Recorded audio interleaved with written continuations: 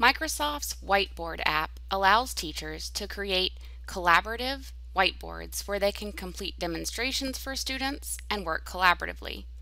On the web app, 4 different colored pens and an eraser are available. Sharing can be done by sending an email invitation or by creating a sharing link.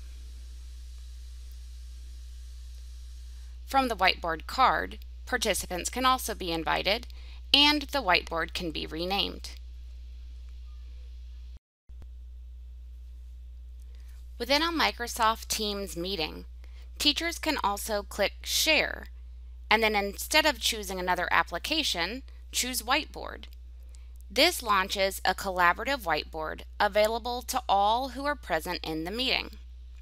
Teachers can then do live demonstrations, and because everyone in the meeting also has editing rights, students can also be called on in order to show their work or share with the rest of the class.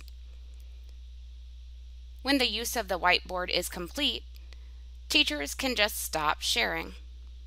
The mobile application and Windows application allow for even more functionality. With the active pen, additional colors can be selected. Ink to shape, ink to table, and object snapping allow additional functionality, like drawing lines and angles with a ruler. Freehand drawing shapes and having them snap directly into the shape, as well as drawing a line through a shape to easily create a responsive table. In addition, backgrounds can be formatted. Sticky notes are another option. Sticky notes can be added and typed on. They can also be written on and moved around.